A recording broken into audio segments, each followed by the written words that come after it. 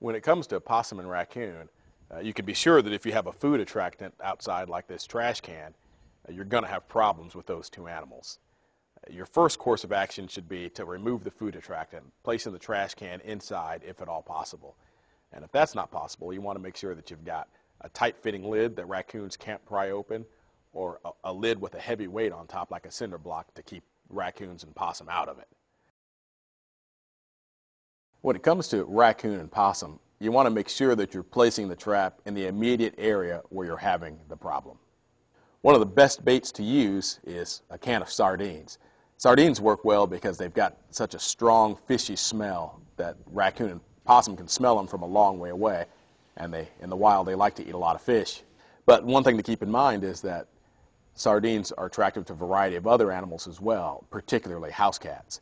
If you've got house cats in your area that you want to avoid catching, you might want to switch to a more sweet-smelling bait, like marshmallows. Marshmallows, especially dipped in something sweet like molasses, maple syrup, or honey, is going to be attractive to raccoon and possum, but not attractive to house cats. Another bait that you might want to try that's not attractive to house cats is peanut butter.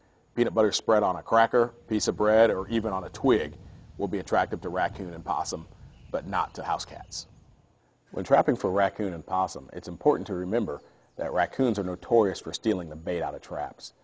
So when you're baiting a raccoon trap, you want to be sure to secure the can of sardines or whatever bait you're using to the trap with a piece of wire, preferably.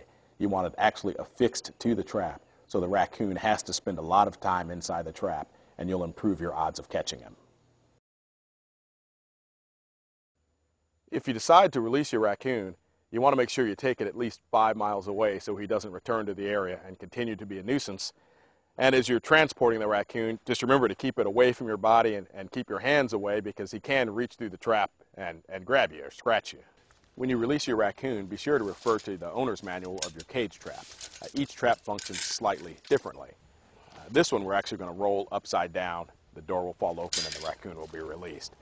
Some folks choose to use a piece of wire to wire the door into the open position to release the animal.